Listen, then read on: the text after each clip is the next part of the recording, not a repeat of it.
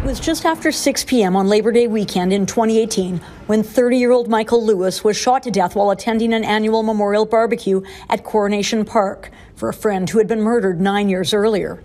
At the first-degree murder trial for Andrew Douglas, the man accused of killing Lewis, Emily Chamberlain, Lewis's girlfriend who was pregnant at the time, testified about how she and her boyfriend and his 2 young children from a previous relationship were enjoying themselves that day before what the Crown calls an execution happened. Chamberlain testified a man in a gray Nike tracksuit arrived with 2 or 3 people and said to Lewis, "Let me holla at you quick." And Michael got up and went with him and talked for not so long, and then he shot Michael.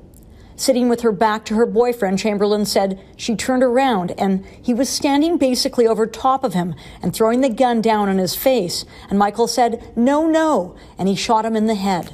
The jury has heard that the accused Andrew Douglas is the brother of rapper Dawg, who was shot and killed just 2 months earlier.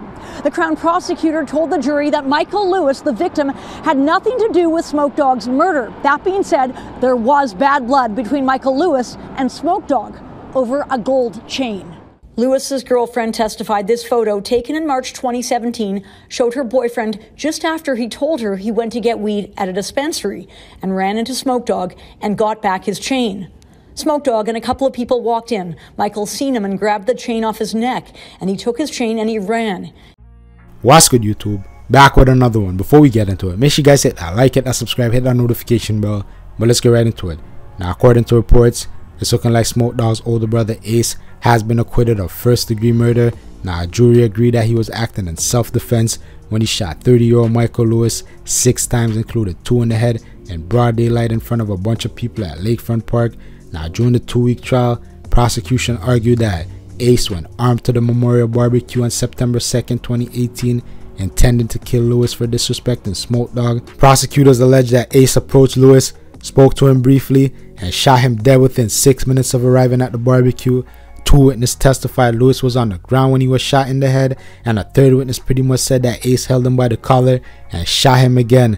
Now, with all that testimony against him, I know you guys probably thought it would have been over for him after all of that. But his lawyer argued that he wasn't there for revenge and that Lewis was actually the one that was paranoid. I guess Lewis must have took his chain back from Dawg that Dawg and them took from him. So he seen my youth and he got paranoid and he was the instigator. They're saying that Ace is about 140 pounds and my youth's like 200 pounds. So I don't know how he took his bid from him. At one point, his lawyer Richard Posner is all saying that there's video of Ace putting on cologne before going to the park, and that shows that he wasn't going to go do a drill, because I guess you don't want to smell good and sexy if you're going to go do a drill. That's what the lawyer is saying, man. That's some OJ, if the gloves don't fit, you must have quit type ish, if you ask me. But now, even though he was found not guilty, he's not going to be getting out right away. He's currently serving 8 years right now for a 2013 home invasion robbery where they allegedly ran into someone's crib and they shot the person when they tried to escape. I'm going to leave the link for the article in the description box so y'all can go read it for yourself. Y'all can let me know your thoughts about the situation in the comment section, man. What do you guys think about Dawg's older brother beating his murder case? He allegedly shot that man in broad daylight in front of a bunch of witnesses and he beat the case. What do you guys think, man? Let me know your thoughts in the comment section. Hit that like, hit that share, hit that subscribe button. Follow the RBN TV, link in the description box also. You don't know.